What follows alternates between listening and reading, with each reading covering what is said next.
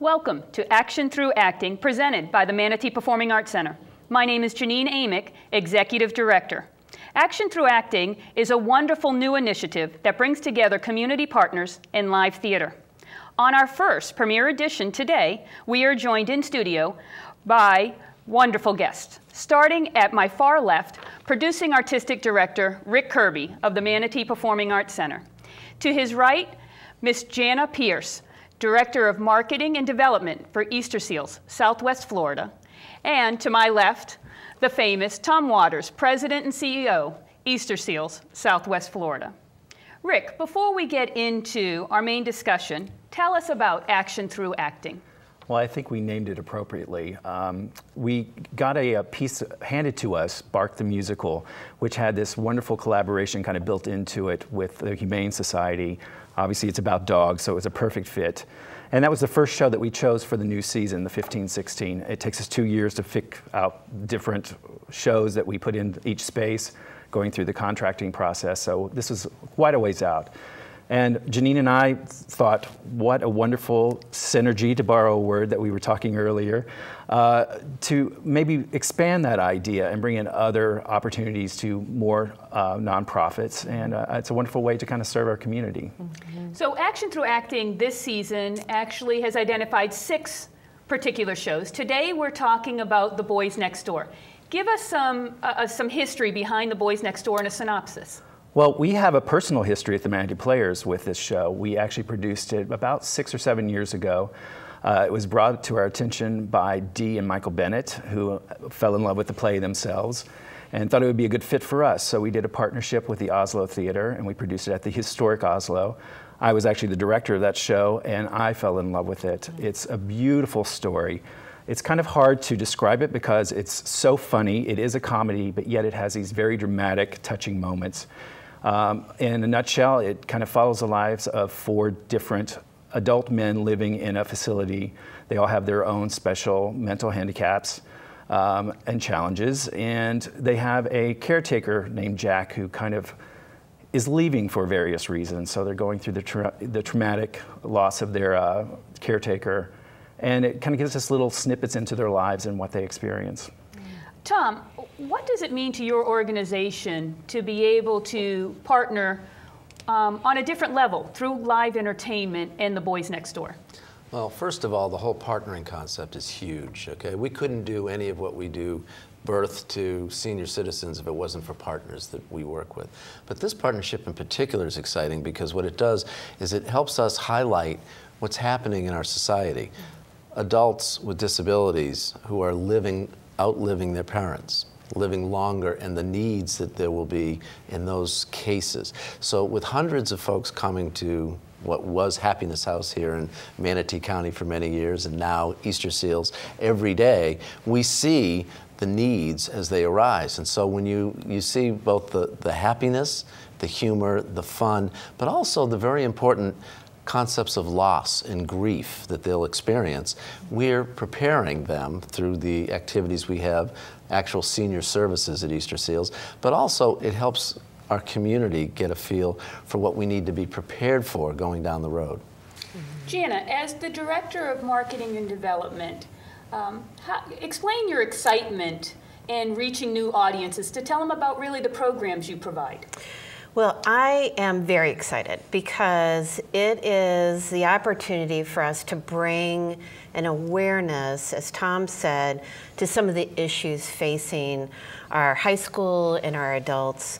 And I think there's just not always an awareness of what some of this population goes through to just walk through life.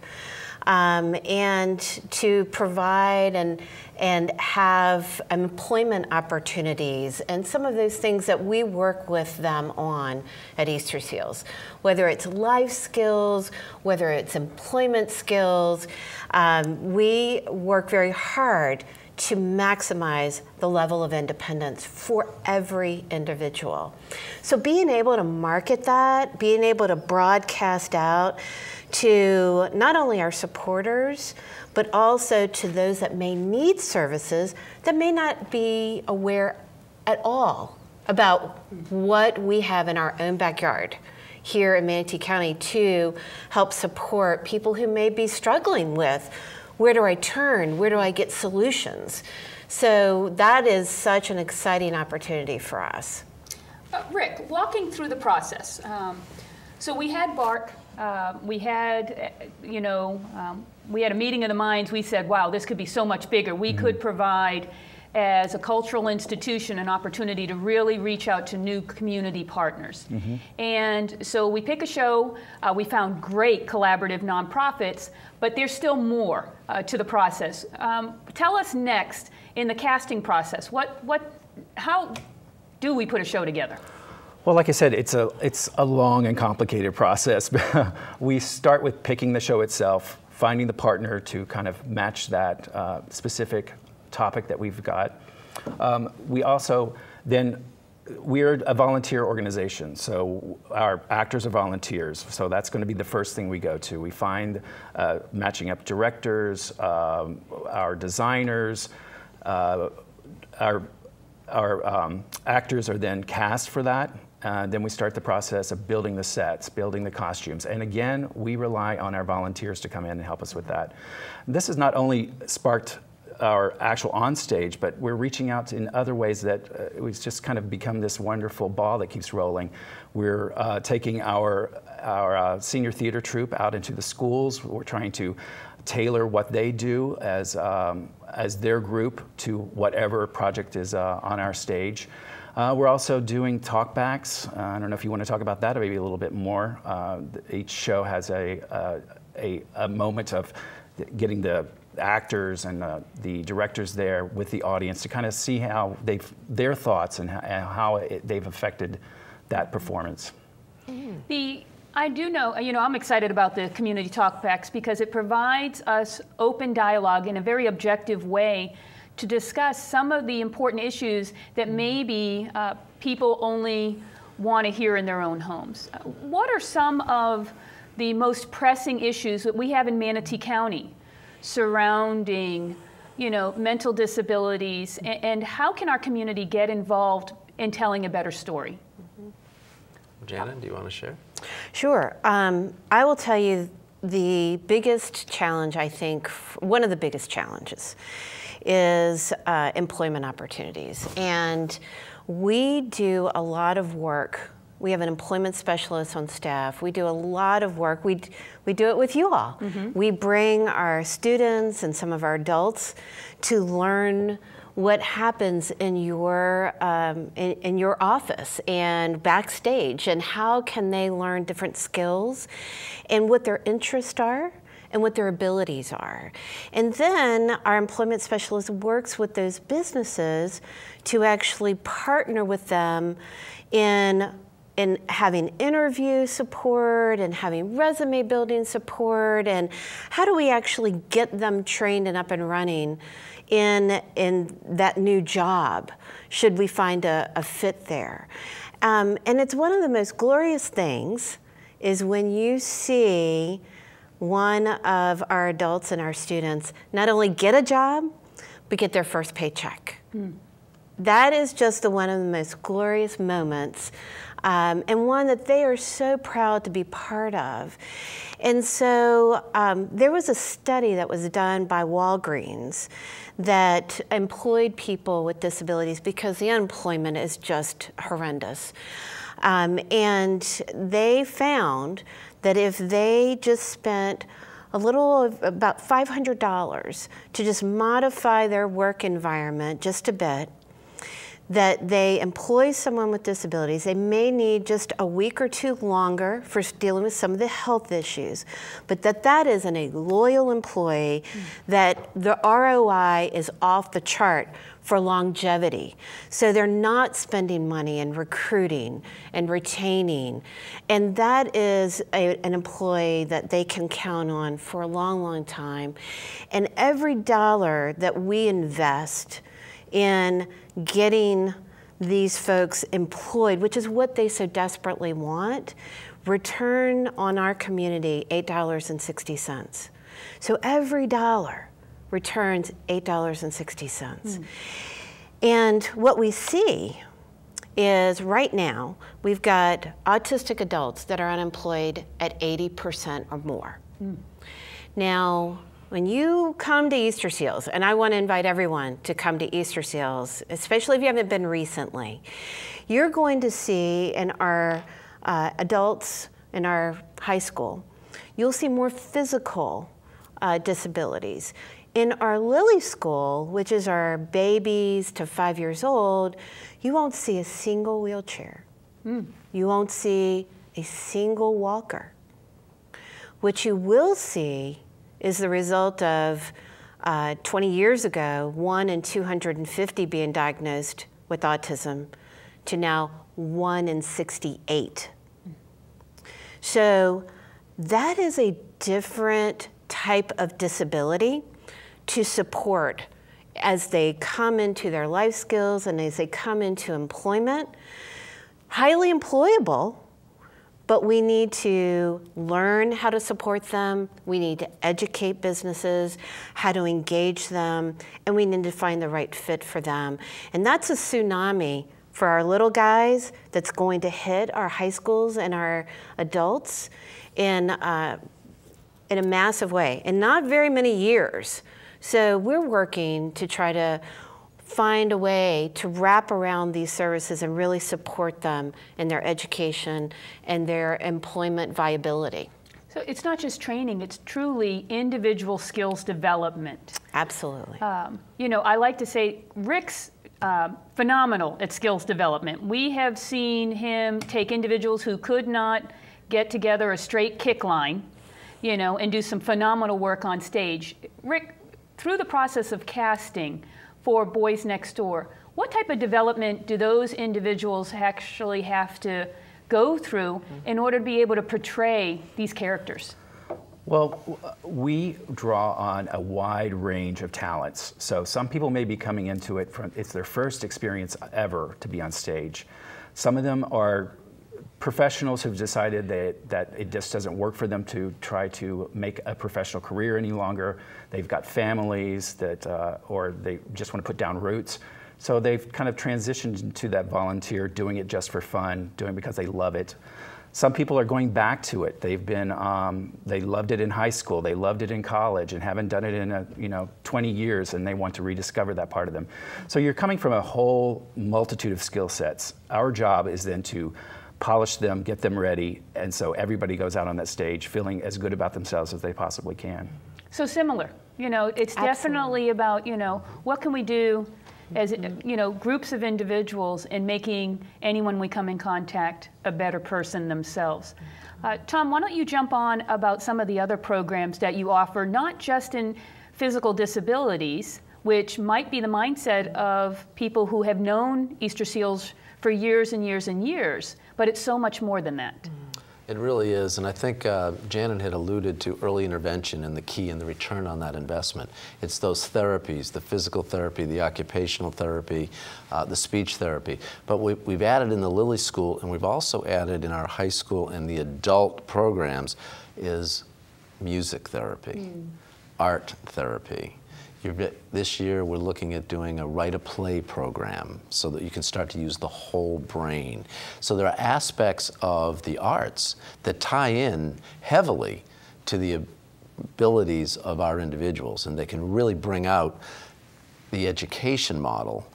That is then getting you ready for the employment model, because now you're fully able to integrate and meet with people and work with people, so the customized employment has followed customized education. So the 0 to 18 is getting stronger and stronger. And so I would say, think education. When you think Easter Seals, think disabilities, think education, think custom employment. And then what I'd really like folks to start to see, and you'll start to hear more about it in terms of our senior friendship type programs. Think about it as that place when folks want to retire, like we all do someday, and many that'll listen to this show are retired. Well, we have programs now, photography clubs, different activities within our adult programming that will be stimulating. We have a young lady, as I call her, and you're only allowed to ask their age if you ask permission. And Miss Liza has given me permission to share. She has been at Easter Seals for over 25 years, okay? She's 74 years old. She comes every day, okay? Her outlet is art. She loves to draw. Beautiful drawings, beautiful art. But really the magic is her smile. And the second piece of magic is the physical therapy she gets at Easter Seals, where many adults with disabilities don't get that physical therapy, that is keeping her engaged, her mind active, her body able to function, albeit in a wheelchair, okay? Miss Liza is probably the best testimony of what Easter Seals of the future is. It's one of the best senior friendship centers. It's one of the best Lilly schools. It's one of the best high schools. So I tell St. Stephen's, look out. Here comes the VIP Academy. And I tell Senior Friendship, look out. And don't tell 40 Carats, but we're pretty darn good in preschool too. But it's really a combination of really birth throughout life, a continuum of service. From polio in the 1950s to autism in 2015, Easter Seals is there for whatever the need is, person-centered, Manatee County, formed and based, and excited to serve. You know, as the executive director at the Manatee Performing Arts Center, my goal for Action Through Acting is really to create a synergy that, you know, live theater does so much more than just entertain. And Rick, what is one of your personal goals that after this season's over and you look back at Action Through Acting, what do you hope that we accomplish? I hope that we've built this whole new structure of community, that we have got a new circle of friends who maybe haven't discovered our facility before, that we've got a new base of patrons, and we got a new family on our side. Jana, how about yourself? I mean, this is something new. I don't believe you guys have partnered in this way before, so this is, you know, how they say, untreaded territory, I believe. And so what is a goal that you hope is accomplished? Well, I like Rick. I hope we are having that awareness, that exposure for what we do right there in Braden Avenue, and are able to serve our folks that need those services, make a difference in having those abilities shine as brightly as they can, and attract support for those services. So just to bring that awareness through this opportunity is so unique. So unique. And so that's one of the reasons that we're so excited about this, is all about the awareness of how people can plug in and make a difference. Tom, what about you? I was going to say, if I could add to that, there are a couple things I'd love for folks to come away with, and that is the opportunity to participate. Okay? A few years back, we talked a lot about wanting to be an arts-friendly community, to understand the economic impact and the difference that it made. I think we, and particularly you all at Manatee Players, have done a phenomenal job of that. Well, now it's our chance to make this a disability-friendly community, where people know what's available, not just in services, but in their ability to interact. And so as we start to look at the programs where our adults are out and involved in the community, our VIP Academy, who comes up and helps set Kiwanis up every week, that's important because they're involved, they're interactive, but it's also very important for the Kiwanians to see firsthand people's abilities in play, in action. So for me, it's the opportunity for folks to make this disability friendly, and also see the opportunities to help fund this very important aspect of what we do in this community. Funding for this type of program has continued to decrease from government and a lot of sources. A lot of it is because we're behind the scenes. A lot of it is because we're underrepresented. There are a lot of reasons for that. But if we look forward and we look to partnership, and that people having the opportunity, many hands truly do make light work. Folks love the theater. They also love to help people. And so as they do that in one of the most philanthropic areas in the country, we'll have that opportunity for folks to go, oh, that's a great arts program down at Easter Seals. Let me help support that. That's a great arts program through the Manatee Players for adults and or high school kids with disabilities. Let me support that. So I encourage this to be an opportunity for folks to go, ah, another opportunity to participate both individually and philanthropically in our community with partners who truly respect and appreciate working together. Rick, how can our audience members today get involved? Well, first of all, stop by the theater, take a tour, get to meet the staff, get to meet the front of the house. Hannah Pearson would love to get you signed up to become a volunteer, and we have a position available for whatever talent you would like to bring. We will make use of that. I think that's the easiest way. I would also say to come to these productions, support by buying a ticket. That not only helps us, it helps the companies that we're partnering with. So it's a great way to get involved. That's a great place to start. Get yourself in the theater, see what we're doing, see what these wonderful other organizations are achieving, and get involved. You know, what an opportunity, because something special about every night that the Boys Next Door is actually being presented is that you will have a table for information and somebody manning it to answer questions of audience members about programs. What are some of the materials that people will be able to have there to be able to take home with them to tell them about Easter Seals? Jana? We have a packet of information that we'll have available, but one of the special little surprises we're planning is to bring these wonderful collages that showcase the pictures of some of our high schoolers and our individuals that ODA partnered with us to create. They're beautiful. And they say a little bit about something about each person that they partnered with and they spent time with. So people will be able to see that. They'll be able to meet some of the people that we serve.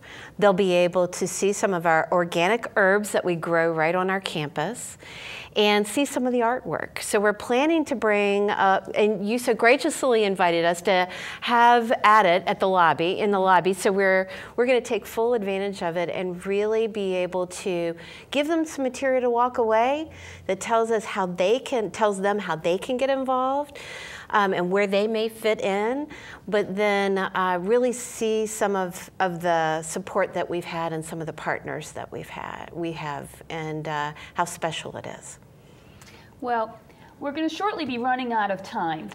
So at this time, let me go around the table and give some final words, and what you really want this audience who's watching us today to leave with the importance of action through acting through your own thought process. So Tom, I'll start with you. Well, I think what I'd love folks to leave with is the concept that we are working very well together to make a difference for everybody in our community, that all abilities shine when they come to Manatee Players. Whatever your acting ability and all the neat things that you enable people to participate in is pretty darn special. And also at Easter Seals and many of the other organizations that you'll be highlighting in the upcoming segments, because those are also great organizations doing great work that truly round out an amazing place to live. We really do live in paradise, and we have a lot to be thankful for. So I just love folks to know that we're coming together even stronger, even better, and to look forward to increased partnerships in the future. Hey, Jana? I'm going to speak for both of our organizations, Janine, and say that there's a wonderful opportunity for our supporters to maximize their giving during the Giving Challenge. For every new donor, the Community Foundation of Sarasota, the Patterson Foundation and their partners are going to match up to $250. And then speaking for Easter Seals, we also have another benefactor who's going to match that as well. So we're really excited about taking a $25 or a $50 gift and being able to multiply that times 3 and provide children's therapy, that there's just no better return on an investment there. And I'm sure you feel the same way with Manatee Players. It's just an unbelievable opportunity that our nonprofit community has. Absolutely. It's incredible. September 1st and through September 2nd, just 24-hour giving. Yes. And if you do, the wonderful thing is if you look up the Manatee Players, you will see listed as a program as Action Through Acting. That's awesome.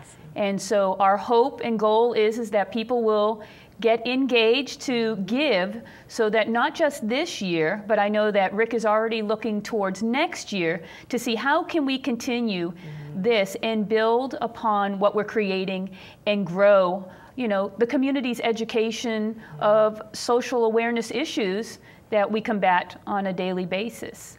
So Rick, some words from you. I'm going to share a story. So we do have the Easter Seals students who do help us out occasionally at the theater, and their caretaker took a videotape of the movie of Boys Next Door and showed it to his students, and he came back and he goes, I thought I was going to have to make this a sort of break it down for them, explain as we went. He said they got it. One time through, they got it. And I thought that was such a lovely way to kick off our partnership together. That's great. Now, the Boys Next Door is running September 10th through the 27th. Tickets are just $26. And so we're excited because it really provides everybody, we hope, the opportunity to come and enjoy live entertainment. But also with the Boys Next Door, we hope that you as audience members will go to our website, manateeperformingartscenter.com, and get involved in the community forums that we spoke about, or join a book club. As we move forward through Action Through Acting, we've got other shows coming up like Bark the Musical that Rick spoke about, The Miracle Worker, The Diary of Anne Frank. We're going to end this season with To Kill a Mockingbird. And so there's a lot of excitement around the theater, and there's excitement with our community partners that we have created, Synergy. Now we're hoping that that overflows to the community at large. So I want to thank you for joining me today on a special edition of Action Through Acting. Remember, you too can get involved. All the information is at manateeperformingartscenter.com, and thank you.